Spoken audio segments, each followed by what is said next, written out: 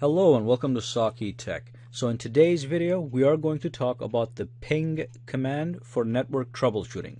So if you're having network connection problems, you can use the ping command to send a signal to another device you're trying to reach and see if you get a response. So for those of you who are interested in how this works, the ping command is a subset of the ICMP, which is known as the Internet Control Message Protocol, and it uses what is called an echo request.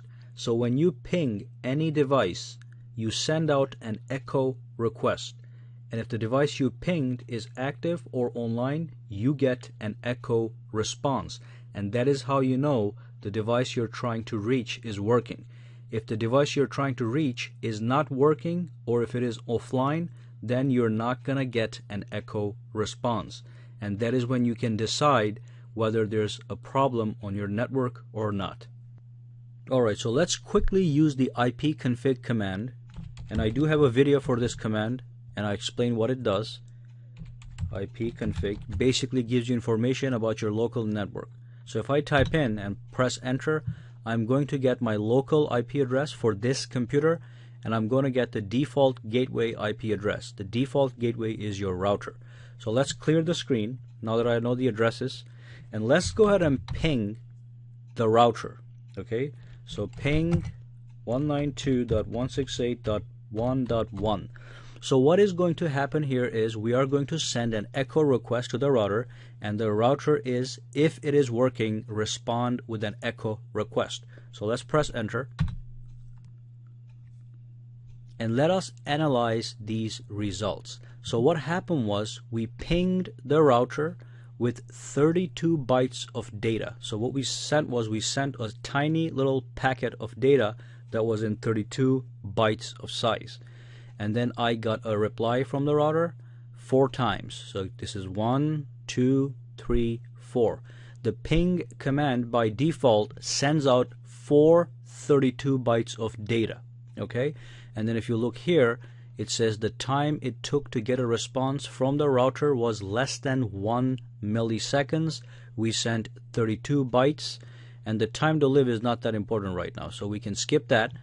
And then you also get statistics down here. So it says packets sent 4, packets received 4, and packets lost was 0.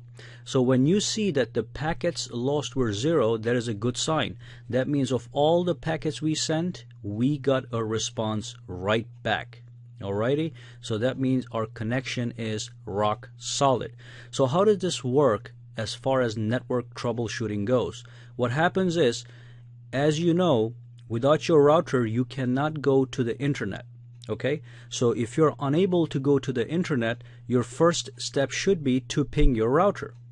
If the router is working, then you can tell yourself that the router is not the problem. If the router is not working, then you can determine that it is the router that is the problem. Now let's go ahead and ping something beyond your router. Let's ping yahoo.com. So let's type in ping, and then you can go www.yahoo.com, and you can press enter. And what I'm going to do is I'm going to analyze the results one more time. So if it says pinging, this is the host name, here's the IP address of Yahoo right here, and we pinged Yahoo with 32 bytes of data. So we pinged it 4 times, and every single time we got a response back from yahoo.com. And remember, the response back is the same 32 bytes of data that we sent out. We get it right back. But if you look at the at each packet here, so let's look at the first packet. The time it took for us to get a response from Yahoo was 33 milliseconds. Now if you look at my local router, it was only 1 milliseconds. Now the router is sitting right next to me, but Yahoo is probably all the way in another state. So that is why it takes more time to send a packet and receive a response from yahoo.com. So again, we sent 4 packets and we got 4 responses. And if you look down here, it says ping statistics for 98.139.183.24, which is the IP address of Yahoo. We sent 4 packets, we received 4 packets, we lost 0 packets. So what does that mean? That means the connection is in fact rock solid. Okay, and if you look down here, the minimum time to get a response from Yahoo was 27 milliseconds, which is the fourth packet right here. The maximum time to receive a response from Yahoo was 33 milliseconds, which is the packet over here, and the average is 29 milliseconds, which is the addition of all these divided by 4. Now, so the ping command is all about analyzing the packets. You send out a packet, you run the ping command, you send out some packets, and you analyze the results. For example, if I had sent 4 packets and I received only 1 packet back, my lost packet numbers would be 3. So that would mean that there's a connection problem somewhere in the line from me to yahoo.com. But that is the first step in diagnosing a problem. Now, as another example, let's ping something that doesn't exist and see what happens. So let's do ping 192.168.1.5000. Okay, so I know for a fact that that IP address does not exist on my local area network. So if I press enter, it says ping request could not find host 192.168.1.5000. Please check the name and try again. So let's say that 192.168.1.5000 was a server on my local area network. I tried to ping it and I did not get a response. So what does that mean? That means it's not working. So I have to go to my server and I would have to configure it to make sure it is working.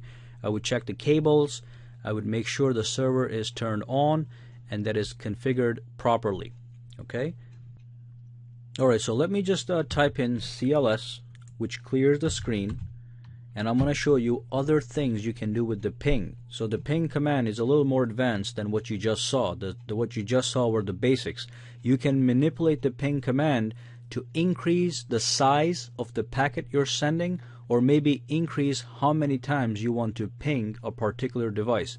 So let me show you how that is done. And how you do that is by using parameters right after the ping command. So I'm going to go over 2 very important parameters. Number 1 is going to be ping, and then what you do is you type in -n, okay? And then you put in any number. Don't put a big number, put like something like let's say 8, and then let's ping Yahoo 8 times. So this is what this parameter does. You can change the number of times you want to send a data packet to yahoo.com. So www.yahoo.com, and watch what happens now.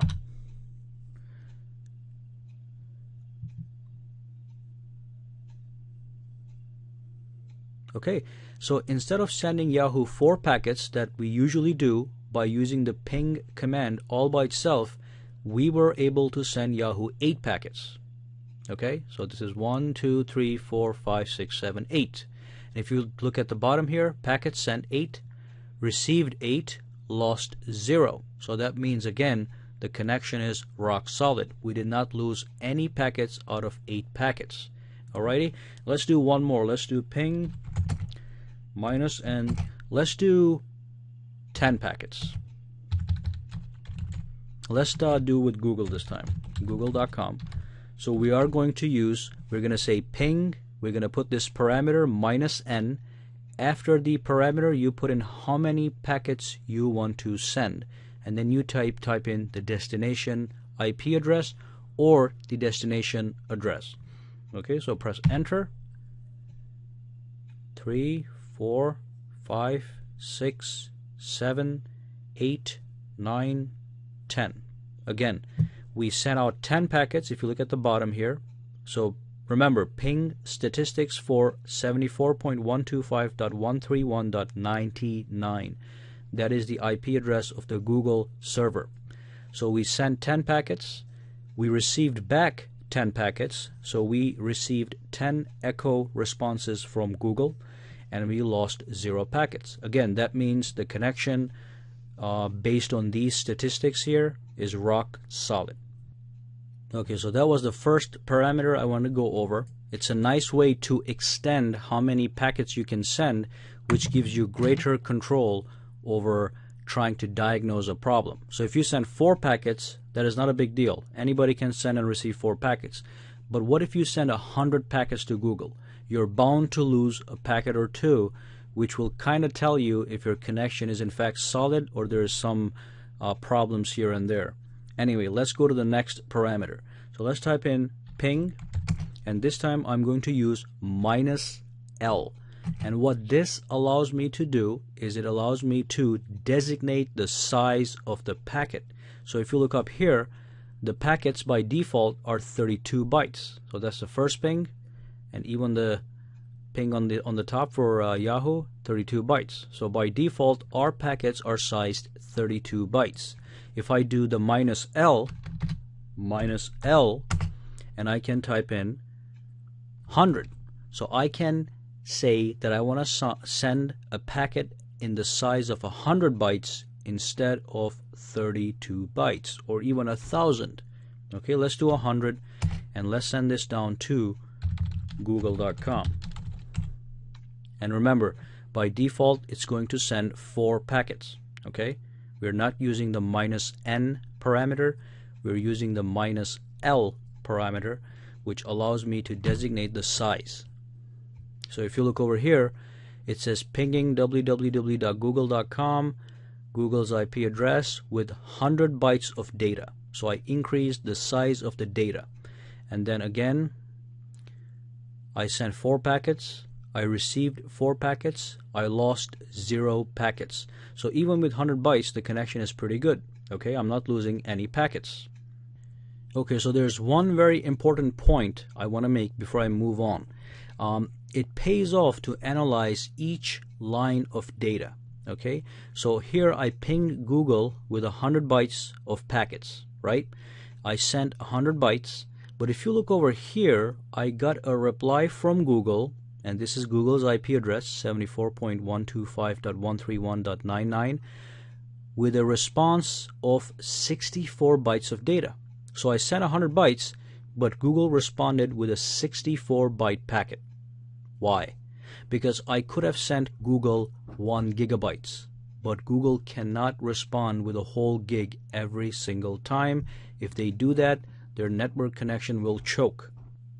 So Google probably have configured their servers to only respond with a maximum of 64 bytes to ping requests. Okay, so I cannot send a ping request of 1 gigabyte to Google. Like I said, if I do that, their connections could choke. This could even be a form of an attack. I can sit here and I can tell 100 other people to keep pinging Google all day with 1 gigabyte, and that is going to choke Google's servers. Their connection speed is going to go down, and people that are trying to access Google are going to have problems. So even if I send 100 bytes of data, Google only responds with a maximum of 64 bytes. And 64 bytes is nothing. Alrighty? And the final thing I'm going to go over with the ping command is how you can combine parameters. So I can ping, let's say I'm going to ping Google again. I'm going to ping Google 6 times, and I'm also going to send 64 bytes of data every single time. Actually, you know what? Let's make that 50 bytes. So I can actually combine parameters and use them together. .com. So that's ping -N means ping X many times, so I'm going to ping it 6 times, and then -L means designate the size of the data packet you're sending over, and that's going to be 50 bytes. And I'm going to ping www.google.com. Press enter. Let's wait for this to complete. Okay, so we pinged Google with 50 bytes of data. We pinged it 6 times, 1, 2, 3, 4, 5, 6, and Google responded with 50 bytes of data, and they responded pretty quickly, 28 milliseconds the first time, 27 the next time, and the times varies a little bit. Okay, but if you look at the bottom here, packet sent 6, received 6, lost 0. Again, that means the connection is really good. But as you can see, the point of this ping command was that you can combine the parameters. You can combine -N with -L to do 2 things at once. We were able to increase the size of packets we sent, the number of times we sent it over. Alright, so let me clear the screen, CLS, and then I'm going to show you one more thing. If you type in ping/help, you will get a list of all the parameters that you can use and combine with each other over here. Okay, I cannot show you all of them because some of them don't work, but you can take a look at them if you're interested. But the -n and -l I think are the most important. Alright, so that's it about the ping command. So basically the ping command sends out an echo request and it gets an echo response if the device you're trying to reach is working, and this is how you troubleshoot your network. You have to make sure your router is working so you can go online. You have to make sure a server on your local network is working to make sure you can interact with it. To analyze if it is working or not, you can ping those devices. You can also check the integrity of your connection by analyzing the lost packets. Alrighty, and you can look down below in the description to see the full playlist of network troubleshooting commands using the command prompt. So you will see other commands such as ipconfig, nslookup, and traceRT, which are all very, very important. Alright, so that brings us to the end of this video. Go ahead and subscribe to my channel for more videos to come. Give me a thumbs up if you liked this video, and also you can go ahead and connect with me socially on Google+, Facebook, and Twitter, for which all the links are in the description below. Thank you again, and I'll see you the next time. And if you have any questions, comments, concerns, just throw them down in the comments section below.